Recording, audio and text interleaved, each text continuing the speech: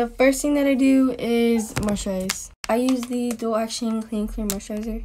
I just do it like that, and then I rub it in. I don't use foundation all over my face, but I use it to like as concealer. Even though I have, it's just, you'll see. This is the one I use by Fit Me in the shade 220. And I just get a brush and I just put it under my eyes and on my pimples. Just like that. Beauty blender, I just do it dry and I just, blend.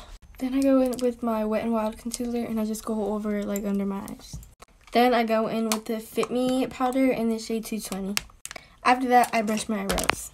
I don't fill them in, I just brush them. Just like that. Just brush them in place. After my eyebrows are brushed, I'm going to go in with the bronzer. I go in with the Rimmel, I don't know if I'm saying that right, London Natural Bronzer, and this is a waterproof bronzer. I just get a brush and I put it on my cheekbones. Just kind of like that. I really recommend this bronzer because it's not too dark nor is it too light. I go on my jawline.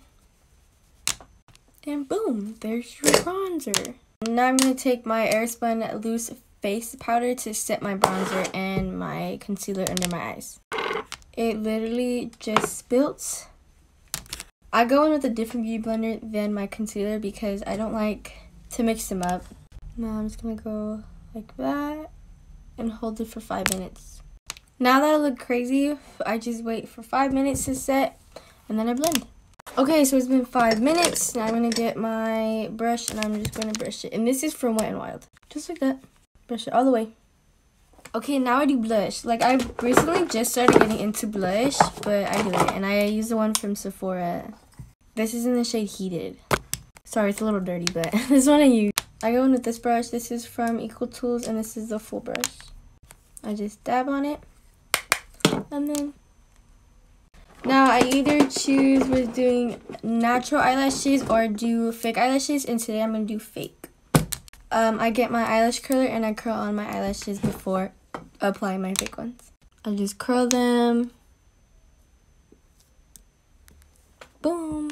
I do use a lash applicator because I'm not pro like that. Okay, so now I'm going to do my lashes.